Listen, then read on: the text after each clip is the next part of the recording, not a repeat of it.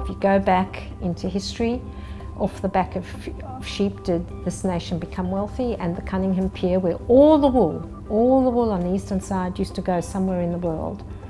And then you went to the manufacturing era, and the wheel has turned, and that all of that line processing, manufacturing, where there was little value add, where people stood and did things, that whole wheel has gone, all of that has gone somewhere else. We're a very expensive, highly educated population, and a small population where we have no scale and we have no markets close to where we are.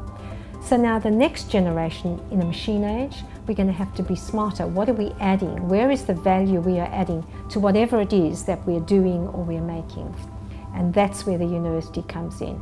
How are we contributing with, first of all, producing people with relevant employability skills for this next generation, for thinking about some of the industries of the future. So for example, our carbon fibre at Warm Ponds, the aluminium of the next generation, graphene. How are we taking weight out of everything we do?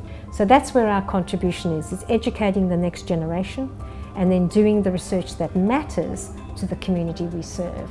We have a schools project in Geelong where we're looking to link all of the schools, all of the secondary schools, 40,000 students from their school into AARNet via Deakin.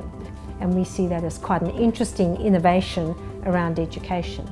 Retention rates are about between 65 and 67%. Get on the train and 1 hour into Melbourne and the retention rate goes to 82%. Well, we all know that intelligence is randomly distributed.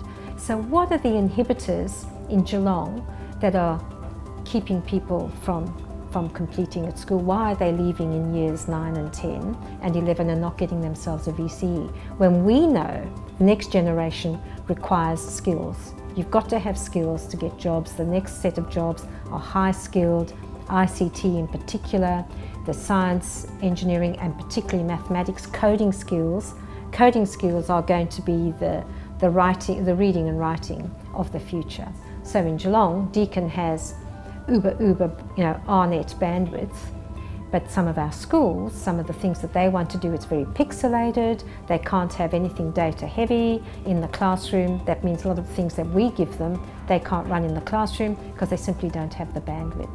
So this particular project is to connect all of the schools, private and public, the advantaged schools and the disadvantaged schools, level that playing field so everybody has access to fast, flexible, very accessible capacity of connectivity so they can do everything that they want in terms of media, in terms of Wi-Fi for staff, the teachers in the school and those 40,000 students. And my goal, my personal KPI for Geelong is to move that 65, 67 to 75, 78. That's what we must do. Those number of students coming into the marketplace who are skilled, who can code, particularly coding, will be valuable in terms of the next economy for Geelong and what it will do for its own wealth generation.